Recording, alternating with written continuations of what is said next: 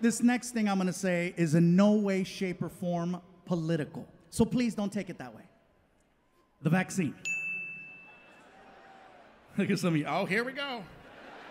Here we go. I knew it. I knew it was coming. I knew it. Look at him. He's got booster written all over him. Look at him. I'm not here to tell you what to do with your bodies. I'm just here to share a story. I got vaccinated, okay, and I'm not saying it to get approval. I'm just telling you because, you know, hey, look, I was 85% of the underlying conditions. At this point, I'm rolling the dice. Plus, I wanted to work. I got the vaccine, but it was one of those things where, you know, in the beginning, when you wanted to get the vaccine, you couldn't just walk into a CVS. You had to make an appointment, you know, and it was a drive out. You couldn't just show up, because I tried. Oh, I tried using the face. I'm like, hey, hey, hey.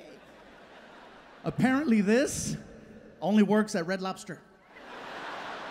Oh yeah, I could show up at Red Lobster at 8 o'clock on a Saturday. It's on. You know, do you have reservations? It's fluffy, make biscuits.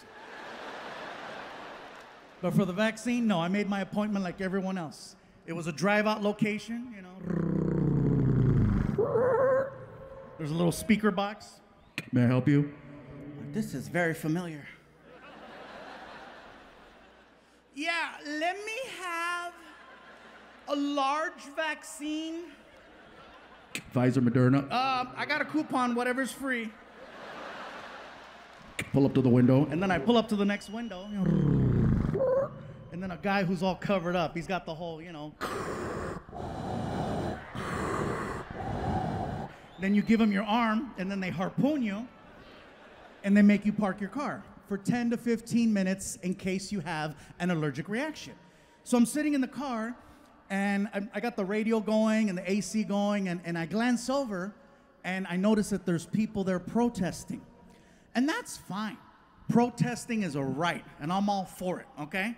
My problem is when protesters leave the sidewalk and get right in your face. So here's what happened.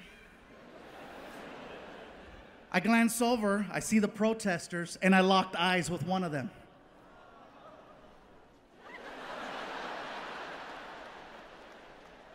And I could do this all day. I'm in the car, right? Like, what?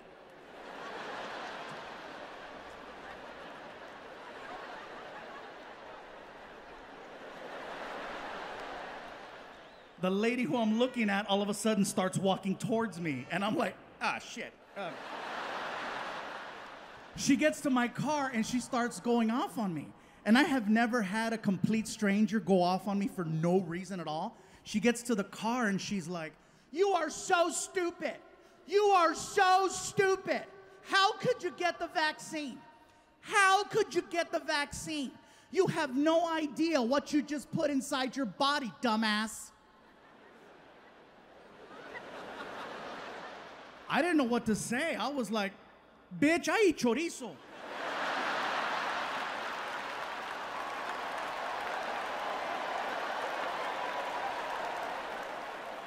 You have no idea what that vaccine has to work through in order to have any type of effect whatsoever.